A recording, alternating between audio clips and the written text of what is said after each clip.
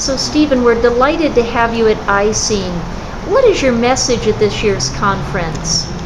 Well, my message at this year's conference is pretty much the same message I've had since I came public, and that is sound and music is much more powerful, much more impactful on our lives than many people have realized. And that when it comes to healing music, not all music is created equal. Some music works better, and certainly some music works better for some people than others, but specifically in terms of engaging and evoking the relaxation response and the healing response, there are certain parameters and certain factors that can make the music you use more effective. And my message, as it'll be in my workshop and as in my recordings, is that by honoring the built-in and innate intelligence in the body, working with the body's pre-programmed responses to sound and music, attuning and aligning and activating the chakras, and also activating the deep relaxation response. By so doing, we can easily entrain to the dominant electromagnetic field of the earth, tune into a higher level of coherence in our own biofield, and connect to the larger spiritual dimensions through tuning our own human instrument, our own being in the world, through properly listened to, composed, and being present with music and sound. How can people find that kind of music? Well, one of the ways to find that kind of music is to come to my website, innerpeacemusic.com, stephenhalpern.com, the other way to get there. Essentially, what I recommend is paying attention to how you yourself respond to music, whether it's classical music like mine or a variety of others. You're looking for a couple of specific physiological markers. Those involve breathing slower, breathing deeper, and as you become more familiar with this, you will feel what it feels like to be in a more coherent energy field. What we're finding out now is that this really does relate to the quantum field, and that experience, or how I get to that and what I recommend, is in the paradigm of listening to the spaces between the notes. It's the same thing that Deepak Chopra was talking about in terms of getting to the gap between thoughts. That's been my muse, my source of inspiration when I'm composing and recording.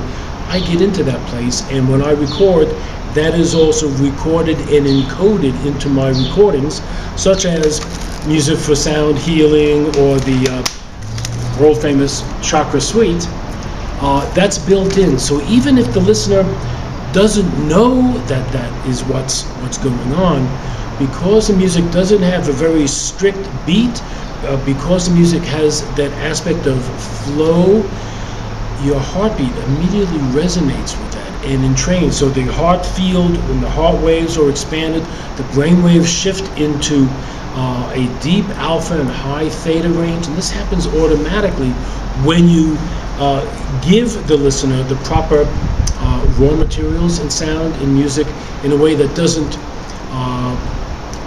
get people to respond in the same way that they do to most music, which is why if you listen to most music, you respond in the same ways, which is more of a high beta, an intellectual analysis, evoking what I call the paralysis of analysis, that keeps you stuck in the left brain, that doesn't get you into the deeper places that happen where the music takes you to the silence beyond the sound, which is what the mystics have been telling us for thousands of years.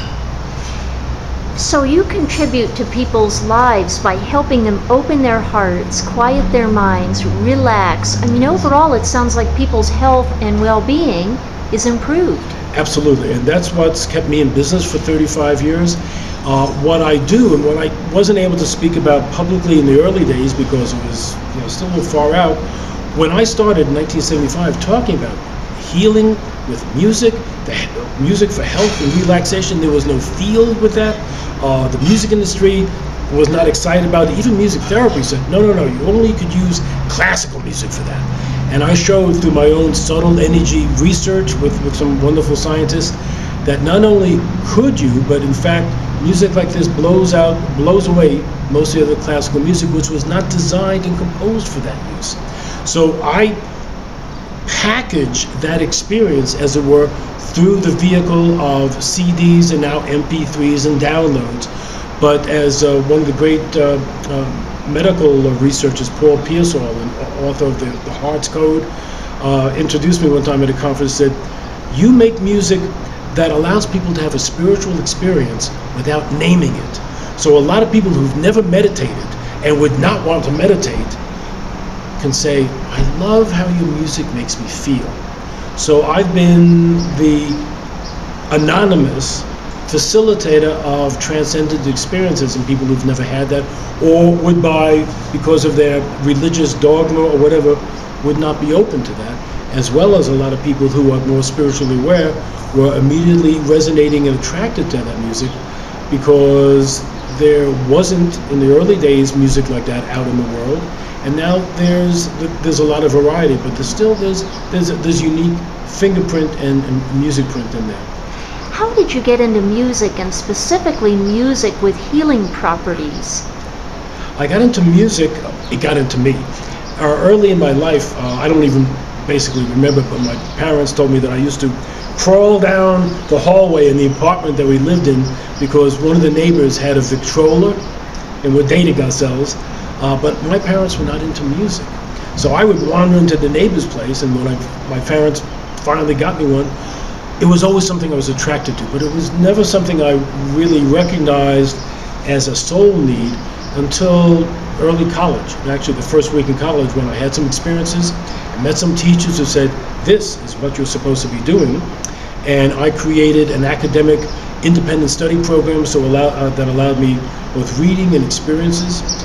That was still a lot of left brain, but coming up through jazz and high energy jazz rock in the late 60s, I had some experiences on stage playing music where I tapped into that state where the music played me. And that was where some of the great jazz musicians like John Coltrane would talk about, some of the great classical musicians. And when I came out to California on what I thought was a 2-week vacation, I had an experience sitting and meditating among some redwoods that allowed me to hear a whole different kind of music. And within an hour, I had wandered into a wrong building, found the piano, started playing it, and when I was startled by the 20 people who were suddenly in the room, they said, who are you and how did you learn how to play that? And I could tell them who I was, but how I started playing it, because I played kind of in a trance and in a deep meditative state, I wasn't fully aware of what I was doing. Made a tape recording, started getting a left brain understanding of the context, and started being able to do that in non-deep altered states. And then over the years, both conducted more research and learned to go into that state in the studio, so that when I'm composing, it's a direct transmission. I don't have to write it out in pen and ink, little notes, little black dots on white paper.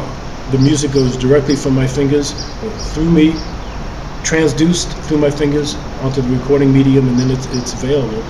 And that's how I got into it. And for many years, I was the only one talking about that aspect of music, but because I connected with people like Dr. William Tiller and other scientists, Dr. Andrea Buhart, some of the people that we heard at this conference, I had some insights and some information that was given to me that was not available to other people, and I would incorporate that into what I would share with other people, up to a point, and sometimes you couldn't talk about it yet, but that was always how I got into it, and how I've continued to honor both the sources of my inspiration and work to keep my own instrument in tune so that I can play and be a clear transmission vehicle for the music to manifest and to make that contribution to creating more peace and harmony and health and well-being on the planet. I know that your music touches everyone who buys your CDs, buys your products. How about other musicians? Have you encouraged them to find this place of allowing your music to play them? That's a great question. I have. In fact, over the years, a lot of musicians have acknowledged to me privately, some in public. Some will say privately and go elsewhere, say something else in public. But you were the first one I heard talking about that. Because of you, I got into this field, and then they established their own channels and their own sensitivities. But yeah, that seemed to be part of my mission in this incarnation, to be a way shower, to be the first one to help anchor that. One of the people who's presenting here, Dr. Walter Simcoe, I've been connected with some of his research and have had recently some additional insights into my path in other lifetimes to bring me to this point. But being an example to others and being just like Uri Geller in a sense, to show that it could be done, just that fact wakes other people up in some cases. And that's another part of the work that I've been doing in the world. What's next for you? What are you working on currently or have coming out? A couple different things. One is my 35th anniversary recording, and it's called something that I wrote in the liner notes of my first album, called Paradigm Shift. I discussed early on that the kind of composition that I was doing and the intention behind the music represented a paradigm shift away from the structure and the rigid conforms of classical music or pop music or even jazz music. And for that, mostly I got negative reviews by most of the music reviewers, but the consciousness reviewers said, wow, something's different going on. So now again, I'm calling the album Paradigm Shift. It has some incredible music that manifested in the studio on the exact 35th anniversary of the first day I was in the studio. I wasn't there by accident, but the magic that showed up, you can never totally count on that, but I was there and present and awaiting. And I also have some projects dealing with enhancing sleep. I have one album on that already, and there's need for a lot more. So in some cases I'm working with sonic entrainment technologies. In some aspects I'm also working with subliminal affirmations. And I'm also finally focusing on breast health support and prostate health support. Two issues that both personally and some of my own friends have had issues with, and obviously millions of other people in the world have issues with. So that's where the focus for the next year and a half will be. Is there anything else you'd like to share? What else I'd like to share is, in listening to music, and I was mentioning this and I'll mention it in my workshop tomorrow, even if it's only 5 minutes a day or even a week for all us type A individuals, give yourself the treat. Honor your spirit, honor yourself by taking 5 minutes of not multitasking when you're listening to music, but give music your total attention. Listen with intention and attention, and that's how to really engage a lot more of the healing response. You might need to listen with headphones or just some good sound system, but if you're totally present, that is a way to go deeper into music, to get more out of the music. And that's also one of the things that I would like to remind people. You know, back in the 60s, we learned that, and then over the years, so many other things have come around with MTV and videos and music behind us all the time. Many people forget to close their eyes, go inside, and listen. So that's probably the other thing I'd like to recommend. And then when you listen to music that you like, you'll find that some music is more appropriate for that than others. And for those special sacred moments where the music helps create sacred space, that is another major reason that I do what I do. You allow yourself to be resonated and entrained by the music much more powerfully, easily, and effectively, and more enjoyably. There is, as we know, a high that happens with a pleasure response.